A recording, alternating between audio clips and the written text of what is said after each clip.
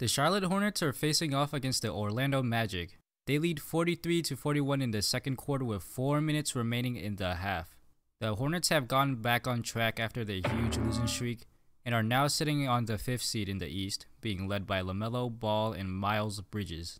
As you can see, Melo is not in the frame, he's on the other side of the court. Michael Mulder misses the layup. Bridges gets the board amongst a swarm of magicians. Lobs it to Mason Plumlee, who finds Melo cherry picking. LaMelo has all the time in the world to make the Hornets announcer explode. There's no Magic player even past the half-court line, and decides to lob it to himself. Misses the dunk though.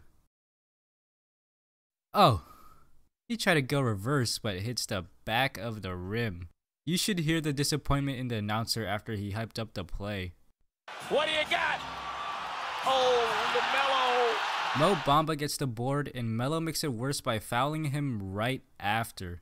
Wasted 2 free points and then fouled.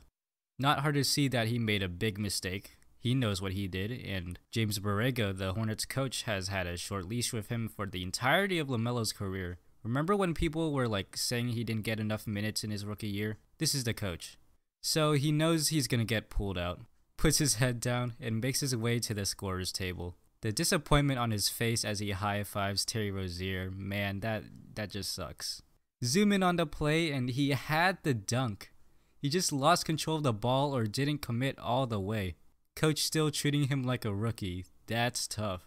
Don't worry, LaMelo gets to play in the clutch and sink the dagger with that nasty floater. Hornets pick up the win and LaMelo gets embarrassed for 5 seconds.